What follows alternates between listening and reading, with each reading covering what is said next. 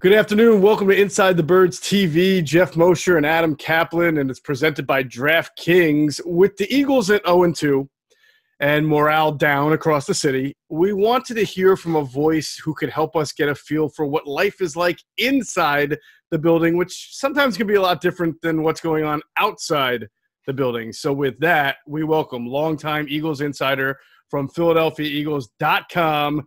He's the Zen master, Dave Spadaro. Dave, really thankful that you could come on and My pleasure.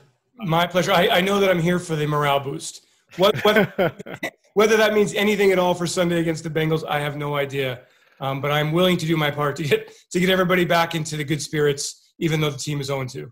All right. Well, I think people need that right now. It's great to have you. And look, PhiladelphiaEagles.com is one of the best team official websites. The work you do, the work Fran Duffy, C-Mac, Chris McPherson, and the whole gang, we really think you guys do an awesome job. So we appreciate you coming on. And, of course, we got to tell our listeners to download the top-rated DraftKings Sportsbook app today and use code ITB for a special offer when you sign up. That's code ITB for a special offer when you sign up at DraftKings Sportsbook. So, Dave, I alluded to this. Having done this for such a long time, that the voices outside the building, the public outcry, the sports talk, what we all do, it can be like the sky is falling, but that's not always what it's like inside the building. So just from your own experience, how do you think the demeanor has been lately at the NovaCare? Certainly understand how people feel, because everybody is disappointed that the Eagles are 0-2, an unforgivable loss in week 1 to Washington, and then totally outclassed in week 2 against the Rams. I mean, I don't think there's any other way to look at it. But, internally, there's always, you kind of wash away the win or the loss 24 hours after the game's over, and you look ahead to the next challenge. And I will say this, to work in the NFL in any capacity, whether you're a player, coach, staff member, whatever, trainer, you have to be great, and you have to bring energy every day. And you don't really let yourself get too high after wins, and you certainly don't let yourself get blown away by losses. And I think that's where we are right now. Understanding that the urgency level has been high this week, because the Eagles have a lot of really tough obstacles here. Game against the Bengals won't be easy, very talented team, and then a brutal 3-game stretch, 2 on the road at San Fran and Pittsburgh, and then home against Baltimore. So there is a sense of reality. This team has very, very little margin for error, and I think one of the fortunate things going forward is that the NFC East is not very strong. But otherwise, a team with a lot of injuries, a team that's performed poorly, a team with a quarterback who's taking the kind of hits from the media and the fans that he's never taken. I'm really interested to see how they come out on Sunday. Dave, when you look at Doug Pederson, and you've talked about, you can't worry about what's outside the building. How has he been able to, over the years, particularly starting with 17 when Carson Wentz got hurt in December, when everyone thought outside the building they were done, how does he keep things together? Because that was the thing that I would hear from people, is that somehow Doug kept a positive attitude when seemingly everything else is wrong when you lose your quarterback. So 2017, December, Carson goes down, Eagles clinch the NFC East. We fly back from LA. We get in at whatever it was, 4 o'clock in the morning. And several hours later, that Monday, Doug and I did our weekly one-on-one interview, and we talked before we went on the air. And he said, Dave, if anybody in this building does not believe in Nick Foles, then I don't want them to be Philadelphia Eagles anymore. And so I looked at him and I thought, wow, this is great optimism. This is kind of the way Doug is. He's this relentless optimist. And he's got to have that right now, because he's got a quarterback who is, as I just said, taking some verbal jousts that he's never taken, being called the worst quarterback in the league through two games. I saw Mike Greenberg on ESPN just tear him apart, and I was shocked. But you know what? The fact is, Carson's thrown 4 interceptions, and he's struggling. And so I think internally, behind closed doors, it's a bit of a different picture. Doug is hard on his players. He's also fair with his players. He played the position. He played in the league for 12 years, so he understands that part of it. But to the public, he's always going to be optimistic. Although I will say this, I've noticed this year, and you guys tell me if you agree, Doug has been pointing out very specifically, hey, that guy should have caught that pass. That was a bad decision on that person's part. This player missed that pickup block on the blitz. So maybe more than ever, Doug's kind of called out some players here, and I think that raises the alarms internally. In his own way. Yeah, in his own way. But I do believe this, and understanding what everybody thinks, the Eagles have to win on Sunday, or this season threatens to be in terrible shape 1 month into the year. Yeah, you bring up a good point that I was actually going to ask you about, Dave. And I think it was Bill Parcells. I could be wrong about this, but some famous good coach who once said, after a while, no matter how good you are as a coach, you can start to lose your voice. So I think it's interesting that what we're hearing from Doug is a little bit different than what we've heard from him in the past. Is this his way of kind of adjusting his voice so that even when it was good, it doesn't become just repetitive and stale? I think so, and I think it's really important. What I find, Jeff, really interesting about this season is that we all thought that because the Eagles had a returning coaching staff and largely returning veterans, that they would be in an advantageous position, certainly in the NFC East, with 3 new coaching staffs. Has not been the case. So you want to make sure that you're not complacent, that you're not going through the motions in practice, that you're not expecting to just show up on Sundays and win football games. And as I think back to the Washington game, I mean, Eagles are up 17-0. Who in the world would have thought the game would have ended the way it ended? So I think Doug is kind of making sure that guys understand that there has to be an alarm set here. There has to be some urgency. If you're not performing, you're going to lose your job. The challenge on that message is that there have been so many injuries that there really aren't many other options in many positions here. So I just, the whole dynamic here is a bit unique. Eagles haven't started 0-3 since Andy Reid's first season. Doug has had a great track record here of rallying the troops in the couple of seasons since the Super Bowl, and certainly the season of the Super Bowl. So, we'll see what kind of energy the Eagles play with. I feel like they didn't respond to the empty stadium on Sunday at Lincoln Financial Field. I've talked to a lot of players about that. Now they know what to expect. They're home, but that doesn't mean that there's a home field advantage in any way. Dave, I want to pick up on what you were just talking about. And in an empty stadium, I was there for the scrimmage. That was strange enough. But to go to the game, the team, see them in that stadium, and with nobody in there, what was that situation like for you? It was eerie. It was sad. From the walk from the NovaCare Complex over, and police presence, making sure nobody was tailgating, silence on the streets, empty parking lots in the stadium. So they're playing. I actually walked up to the control room to get a sense of how the internal audio works. And it's a separate audio room, and it's a single track that an audio engineer just raises and lowers and raises and lowers. It's sound from the 2017 NFC Championship game against Minnesota. So you think it would be loud, but it's a low murmur. And toward the end of the game, I went out and sat in the stands in the south end zone, and all I could hear was the Rams and the sideline, the noise they were making on the sidelines. The noise, the level, the decibel level of the crowd noise is it's imperceptible. There's no reason to play this. So this is an NFL standard. There is absolutely no variance to it. There's no cheering when the Eagles make a good play. There certainly is no booing, which I know the television audience heard. And that comes from the Fox broadcast, not from the stadium. But honestly, Adam, it's a hollow, empty, sad, scrimmage-like feeling. It's a practice. That's what it feels like. No, certainly a sign of the times. And by the way, I was late to the show on that. I did not realize until earlier this week that it was Fox piping in the booze. I thought it was some kind of really interesting creation on the Eagles' part to have the Eagles are not Jeff. Eagles are not pumping in booze ever. I can guarantee you that. Thank you for clearing that up, Dave. You got to go with what you know, right? And when the Eagles aren't playing well, I thought maybe it was like reverse psychology, like this. We'll let the other people generate the booze. I think the Eagles felt the booze from the fans watching on their televisions. Valley. Yeah, one of the things about feeling the booze and also feeling the bruise, I mean, they've lost so many guys, which they've become accustomed to. I feel bad for the Eagle fan because you've got you got last year's first-round pick in Andre Dillard. You have this year's first-round pick in Jalen Reagor now, who's going to be out. You had Javon Hargrave for a little bit not being able to play, the prize free agent signing. It's almost sometimes I feel the team is snake bit, but we're also not really seeing the Eagles as who they thought they were going to be 2 or 3 months ago. I know every team is dealing with that, but this team has dealt with it so much over the years. You can't use it as excuses, though. It started with Brandon Brooks going down with the Achilles tendon in the spring. All of a sudden, you lose a 3-time Pro Bowl right guard.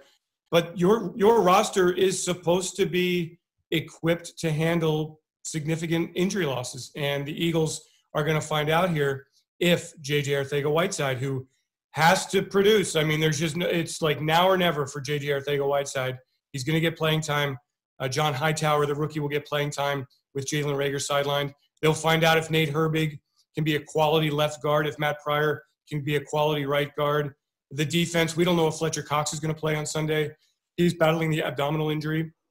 But yeah, as you say, Jeff, every team is having to experience this. I mean, the Niners lost 3 key players on Sunday last week. The Giants lost their superstar running back. I mean, the Cowboys scored 40 points last week with both of their starting offensive tackles out. So injuries are unfortunate. Injuries certainly don't allow you to show up on Sunday with your best, but they are no excuse in the NFL, and certainly not this year when everybody knew that this was the case and that a short training camp and no OTAs, no spring drills would result in some really serious physical tolls. Dave, you've been around Deshaun Jackson a long time, and it's been kind of weird lately. He has not been the deep threat that we thought we would get. We know he's healthy, but Deshaun's back here. We've mentioned these injuries. Could this be the start this week? Could this actually be the week where they start getting him going downfield? If the offensive line can protect, and I think they will against the Bengals defensive line that comes in shorthanded at the defensive tackle position with, I wouldn't expect Geno Atkins and Mike Daniels to play. We'll see about that. Certainly that would be their first action, wouldn't be at their best. The Eagles need to do something to score points easily. And they took a lot of shots down the field in week 1. Carson Wentz's average throw was the highest in the NFL. Week 2, after absorbing 8 sacks, the emphasis was on getting the football out of his hands quickly. And so Carson did that, but there was no deep threat. And I would expect Adam to take a shot or 2 or 3 to Deshaun Jackson. He's still fast, still faster than everybody on the field. My question is that the defense, are the Bengals going to give him an opportunity to make those kind of plays? Because I don't want Carson Wentz, and I think this is the whole problem. I think he's just forcing everything, certainly trying to make big plays. The fact that he's thrown 4 interceptions, all on first down plays, is so beguiling to me. And it indicates that he's trying to do too much. If the throw's not there, throw it away. Don't force it to J.J. Arcega-Whiteside in the end zone. That was such a killer interception. But again, look, if I'm a defense, what's my priority? I'm trying to take away the tight ends. I'm trying to take away Deshaun Jackson. I'm letting J.J. Arcega-Whiteside in single coverage. I'm letting John Hightower and Greg Ward operate against single coverage. So you're going to go with Miles Sanders, tight ends, Deshaun Jackson. You would hope 1 or 2 of those players on a consistent basis is open. One argument I've made this week, just kind of in a little bit of defense, I guess, of Carson, is without actually defending, is to say his completion percentage, his passer rating, his just overall acumen is statistically so much lower than his career average that, some type of progression to the mean, I think, is expected over this week and going forward. You mentioned wanting to perform so badly. You've been around Carson since he was a rookie. What is it that you see about him that makes him just not – I don't want to cast aspersions, but does he go out there and feel it? Does he try to carry the team too much? And why is he like that, you think? Jeff, it's a great question because last year down the stretch, he had to carry the team. Mm-hmm. Greg Ward and with Boston Scott and with Josh Perkins, with Rob Davis getting reps and Deontay Burnett getting reps. And he was really efficient. He didn't throw an interception in the last 4 games. He lost 2 fumbles, 7 touchdown passes. Really worked in a very efficient, patient manner. For whatever reason, he seems to have lost that patience a little bit. And, he's always had some Brett Favre in him. And for better or for worse, he's kind of always been a gunslinger. So I think we're seeing something that is extremely unusual for Carson. And I agree with your regression, or rather progression to the mean. I think that a guy who's thrown 7 interceptions in each of the last 3 seasons to have 4 already, that is alarming. And Carson really has to check himself and understand that he cannot do it himself. Look, it's 5 years in. Why are we still talking about this? Why is he holding the football too long? Why is he not having security on a consistent basis in the pocket? These are questions Carson has to answer. I thought he turned the corner last year down the stretch.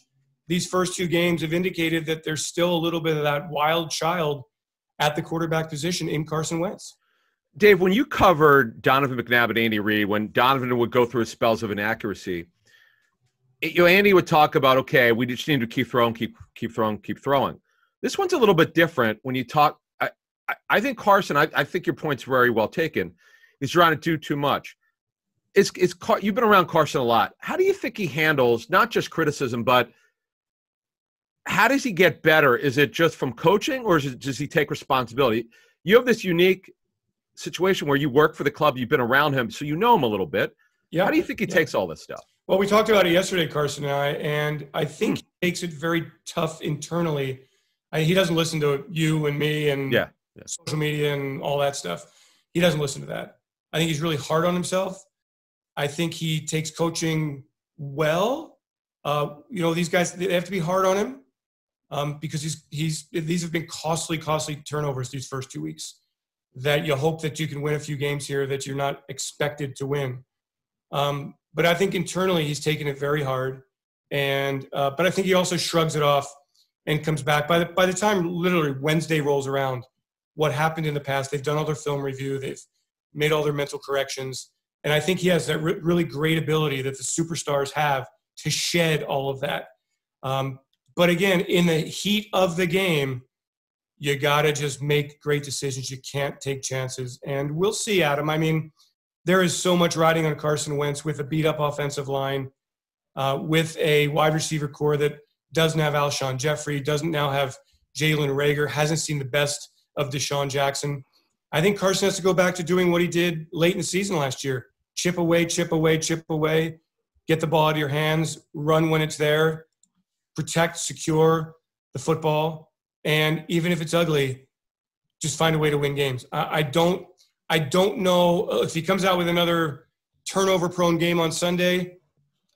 This would be something that just would be shocking to me because I just feel like Carson will rise to the moment and have a big game against the Bengals. As I told him yesterday, rather on Thursday, I told him, Carson, I'm predicting 4 touchdown passes again. And he laughed about it. So at least there is still some lightheartedness here. He's not weighed down with the expectations. I think Carson puts more pressure on himself than anybody else can. Dave, there's been a lot of talk this week about the 0-3 team that also started off 0-2 and had a lot of expectations. And, you were with that team just like you are now. Take us back to week 3, Buffalo, and some of the events that you remember from that time period. Yeah, Jeff, it was divine intervention. We get on the charter plane, and we're heading to Buffalo on the Saturday before the Sunday kickoff. And all of a sudden, the air pressure drops, and the airplane went – like really fast. I mean, people were shrieking, like literally it was scary. And everybody obviously landed safely, went out and beat the Buffalo Bills, saved the season. Everybody thought, okay, there's some magic moment here. Something divine just happened here. So then of course there was a loss and then maybe a win. And then I think the Giants and then Brian Westbrook's miracle of the Meadowlands in week 5 or 6 there. So it takes a little bit of luck sometimes. Maybe something will happen here in the next little while before kickoff, and the Eagles will attribute that to a good omen, if you will, and the Eagles will come out and win this game against Cincinnati. I do think that there is some sort of, I believe this, that leadership, we all point to, hey, the Eagles have great leadership. Oh, this wonderful, fantastic. And when things are going well, you always have great leadership. Now things aren't going well. And so now we're really going to find out if this team has great leadership, and if this team is listening to the coaching staff, and if this team plays with a sense of urgency and a sense of purpose. You cannot go out and lose to an 0-2 Cincinnati Bengals team. That is a very dangerous team. Excellent wide receivers, running back with the 2 back-to-back 1,100-yard seasons. They believe in Joe Burrow. They are playing with house money. They're a dangerous team on Sunday, and so the Eagles have to play like the team that should win convincingly. We'll see if it happens. One thing I do want to bring up, Dave, with you is 2011. You were just talking about leadership. That, to me, in addition to some personnel decisions that didn't work out well, the leadership on that football team in 2011, coming out of lockout, this is when they were spending a lot of money. The locker room wasn't great. It seems to me now, you tell me you're closer to the team than we are. Is this a pretty good locker room in your opinion, based on the guys that you know, you've been around and what you hear? I hope so, Adam. I mean, I think that there have been some signs of like, hey, Zach Ertz and not being pleased with his contract, making that public. That's testing, okay? All these injuries are testing. Not having Malcolm Jenkins and everybody questioning that is testing. So I think it's a good locker room. I mean, there certainly are a bunch of veterans who have been Eagles and have been together for many, many seasons who have been through this.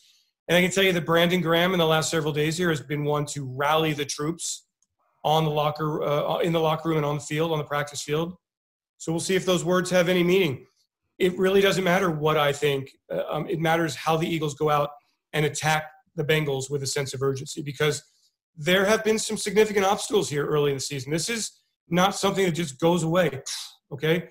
The Eagles lost to a Washington team that they had absolutely no business losing to, and they had a team in the Rams who gave them a clinic on both sides of the football. And had it not been for Cooper Kupp's fumble, who knows how close the Eagles would have come. I mean, that was really a gift for the Eagles late in the first half of that game. So I can tell you, yeah, it's a great locker room, and Brandon Graham's a great leader, and Jason Peters and Fletcher Cox and all these guys. But the proof is in what happens on Sunday. That's why we bring you in, Dave Spadaro, longtime Eagles insider from PhiladelphiaEagles.com. Thanks so much for joining us, Dave. Real quick, you said you were talking with Carson. Is that is that going to be posted on the website, or was that just idle chatter? We did we do it on for both a video piece, and we do it on my podcast, the Eagles Insider Podcast, which we have 3 times a week, every Monday or every Sunday night after the game, every Wednesday, and on Friday we do our tailgate edition. And Carson each week does an exclusive interview with me. So we have a great relationship. He's very honest. I find him to be a great young man. I do think he's got his head screwed on straight here. I don't think he's going to come out pressing. I do think the Eagles will be aggressive and really go after Cincinnati in this game. And I do think the Eagles will win this game with a very strong showing. All right, there you have it from Dave Spadaro, longtime Eagles insider for PhiladelphiaEagles.com. Catch his work on PhiladelphiaEagles.com, and his insider column is a must-read. Remember, catch us, Adam and I, and Greg Cosell and Trey Thomas on the Inside the Birds live pregame show. Sunday starts at 10 a.m. at Goose Island Brew House. It's presented by DraftKings. We're going to have all the updates and all of the breakdowns. Thanks, everybody, for watching. We'll catch you on the next episode of ITB TV.